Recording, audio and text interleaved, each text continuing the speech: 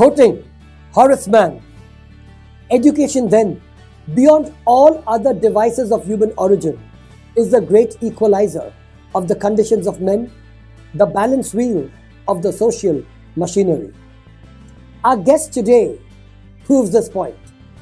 An educationist with over 24 years of experience and expertise in handling the 360-degree domain of education, with a proven record of success in the business management of schools, curriculum design and implementation, coaching and mentoring of school leadership, teacher and leadership professional development. Well, we welcome Deepa Bhushan from the CP Goenka group. Tell us about your journey. Thank you. It's a pleasure being here. Well, I started my journey as a preschool teacher. At that time, really had not thought about, where I was going. Just thought, okay, this is something that I can do with my free time. It'll take less time. But I saw the impact that I could have in classrooms on young children. And that somewhere got me onto the path of saying that this is something that I want to do. I can make a change. I can make a difference in children's lives. And taught in a preschool for a few years, studied further, went ahead to teach in higher grades, went ahead to do curriculum design because I realized that I didn't want to be limited to the four walls of the classroom, and certain challenges that we faced with larger numbers, a limited amount of time, and so wanted to do much more. Went into curriculum design where I could let my mind fly, with creative ideas. How could we make learning more meaningful, more fun, more engaging for children was what I was thinking. And from that, I said, okay, not only for the younger years, but we could do it for the higher grades. We could do it for young adults. We could do it for adults too, and grew further in that space. So of course, when you're creating and you do stuff like this, people come and tell you, this is not possible. How can you do it? We're limited by so many factors. And so I said, okay, let me show how it can happen within a school system. And then moved on to being the principal of a school, in international school, then managing the operations of schools and leading others to understand that learning could be made meaningful for children, and at the same time, dealing with the challenges that you face in today's scenario, that schools face in today's scenarios. So how we could do this, and I think it's been a journey that has got me here. So from just a hobby to full-time here, yes, right? Totally. And I think education is all the better for it, right? Considering the slew of awards from the National Award for Excellence for outstanding work in the field of education to the Best Director of the Year, and I'm not talking about movies, schools, International School Awards in Dubai, your cup of awards brimmeth over. Collaboration rather than competition has always been your forte, and it's paid you rich dividends. Yes, very true. I strongly believe that collaboration in every sphere of schooling could really make us grow by leaps and bounds. And that is something I think that is a space that we all must work with. So whether it is within your teams or outwards with other schools, there are some beautiful educational practices that are happening in today's times, not only abroad but within India too. But these are small pockets and isolated to some extent. Collaboration allows for a space of bringing in change to the extent that we're looking at, like you're looking at a mass change to happen within education. And if that needs to happen, collaboration is a must. We must understand best practices of around the world, within India, and apply them within our context. Fantastic. And continuing with the best practices and the exciting changes happening abroad and within India, one of the significant changes brought about in the 21st century is that of advanced technology in education. Schools are now more diverse especially in comparison to the 19th century classroom. As director of schools for the CP Goenka group of schools, how do you inspire your teams to effectively manage change? Well, change is a given. That is something that we all must understand and know about, but not easy. There is this amazing book by John Porter called Our Iceberg is Melting, which talks about change management and how do you ensure change happens in the right way. And this is a book that has inspired me. The education space now is very dynamic. Actually, every space, with the kind of advancements that are coming through in technology. So how do you hold on to something from the past, which is a best practice, to bringing it into today? We've all studied in a particular manner, but naturally we end up teaching in the same way. But today we're dealing with technology which is far, far ahead. So if you go to many schools, even today, if you ask teachers, and this is, I'd say, wide scale, even if you ask a teacher that does she use technology to teach, she'll say yes. And if you ask her what is she doing, she'll tell you, I use PPTs.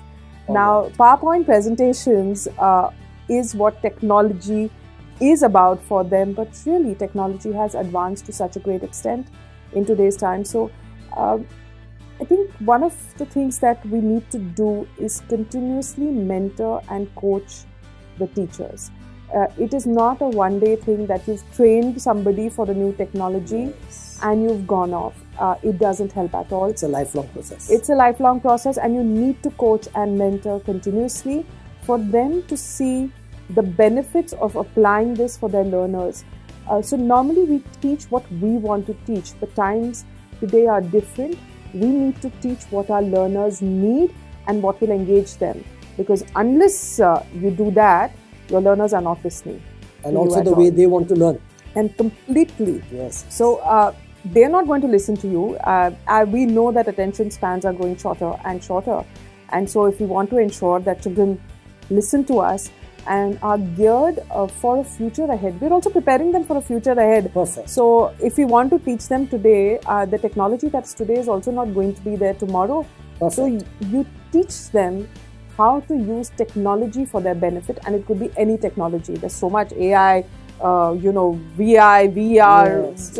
AR, whatever. There's so much coming through. Absolutely. We are sometimes confused with those acronyms, but yes.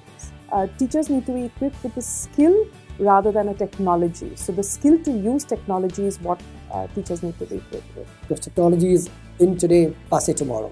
Totally, Absolutely. totally. Even learning has become more liberalized today, as you were saying, right? Changes in almost every sphere of learning. Students today are the primary benefactors of learning compared to when teachers were some years ago. Do you think formal and informal education are somewhere losing their identities and merging into one? Completely. In fact, that's the way it should be. Our life, have you ever thought about this, that, I'll get up in the morning and I'll do, in our work life, I'm going to be doing math from 8:30 to 9. From 9 to 9:30, I will do English. And from 10 to 10:30, I will do science. In life, we never work like this. You're making a timetable sound so bad. Exactly, because in life, we don't work like this. Exactly. But in schools, really, that's what we teach our children. So these areas of formal and informal learning need to actually merge together. And today's schools are no longer just, areas to teach or to learn. They're actually teaching you about life, really how to deal with life in a larger space. So the role that society played a long time back, or parenting played a long time back, is no longer the role that they are playing. It's actually something that a school today needs to do. So if today if there's an issue, say a child is not doing well, or not eating well, or not, mentally not stable, the responsibility has moved from the home to the school for a school to look after the child rather than the home. And therefore, formal and informal learning has to merge together. because the school has a much larger impact and plays a much larger role for children today. And there is a paradoxical situation here too, like a typical conundrum. The parents today are still averse to the use of technology, right? I mean, they don't want their children to get too hooked on the technology. Whereas education today, as you just said, is not just using technology, but becoming skillful with adapting to new technologies that are coming in. So, how do we manage this? Well, one of the things I think is for parents to be educated in today's times. These children who are coming up today are the digital natives. We aren't. So to take technology away from them would be doing a disservice to them. So we hand technology to them. We let them work with it, but we also teach them how to not let it take over them. Technology is an enabler. Yes, totally. That's the role. That's the role. And these children are very highly equipped. I mean, today, if you are looking at any technology at home, you bring in a laptop or a phone or a new phone, I mean, you take hours to kind of crack it open, but you give it to a youngster in your house and they will have it ready and done with, and they're going to kind of hand it over to you and say, this is the way to do it. And so I think it's so important to flip that space and trust children to know what to do with technology, but how to manage it is something you need to teach them. I think that's the balance that needs to come in. So that's the balance. Yes. Right? Sure. Your natural instinct, you're a team player, a team leader, and this has led you to becoming a catalyst for innovation. You have set standards for excellence in instruction, assessment, teacher training, leadership training, development. How do you manage to drive the parent body? I'm coming back to that again, right? To work in synergy with the school community towards the harmonious progress of a child. So one of the things is, realizing that for a child to benefit or to achieve to their optimum, we have to realize that we are the school and the parents are jointly responsible for holding that achievement together. So we're not on two sides of the table, we're on the same side, and we're actually kind of giving the wings for the child to fly. So if we are the ones who are doing it, we need to work together. And I think that's something that I always talk to parents about is, we form a triad with the child at the top and the school and the parent below. And when we look at it in that way and we say, how can we join hands together to ensure that we work in the best interests of children, and the best long-term interest is what I say. Sometimes when you're so close to children, parents see the short-term interest. My child is upset, I need it to be sorted now, but what is the skill set that you're giving the child for life? So I always say this is, look at the best long-term interest of the child, and if we work towards that direction, we're able to really kind of do a lot for children. Okay, coming back to you, you've essayed multiple roles in your life, right? Teacher, curriculum designer, head of the primary curriculum, head of curriculum from K-12, right, from K to 12, from the principal to your current assignment as director. What are you next going to paint on the canvas of your life, right, with your ever-growing palette? Well, to tell you the truth, I haven't thought of that. It's just been a journey and it's just unfolded, I think, across the years for me. The only thing I see it as, how can, with the experience, with the learnings that I have gained across the years, how can I ensure that maximum children and learners, even adult learners, so when I work with teachers, coordinators, principals, benefit from that, and how can they grow themselves into better human beings, because that's who you take back into the classroom or into a school. for children. So, just I think.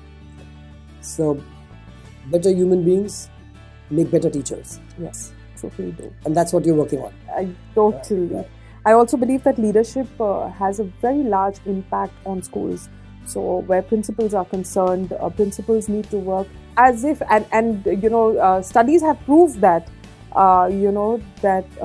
schools with good leadership, children have higher achievement in grades, in extracurricular activities, and in all spheres. So are better human beings to it. So no way do you advocate that the senior most teacher becomes a principal? Not essential. Not essentially. Not essential. Yes. If the skills are there, if the qualities are there, then why not? Then why not? Absolutely.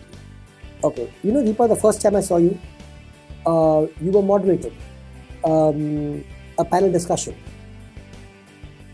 in one of the educational forums. The next time I saw you, you were moderating a panel discussion in one of the educational forums. And the third time, and the fourth time, and the nth time, I think you are a star moderator, right? In these educational forums. Tell me, how are you, and when you moderate these educational forums, and when you have so many educators on the panel, what are you looking at? What social and educational change are you trying to bring about through these forums? Well, a lot of the questions that come up in these panels and in these forums are questions which everyone's thinking about today or dealing with in today's space. Well, education is a dynamic space. How do we equip ourselves in the right direction? So when you have people who have experienced, certain challenges in these areas, or have found solutions to the challenges that are there, or have come up with creative ideas to ensure learning is meaningful for children. These are the discussions that come forth.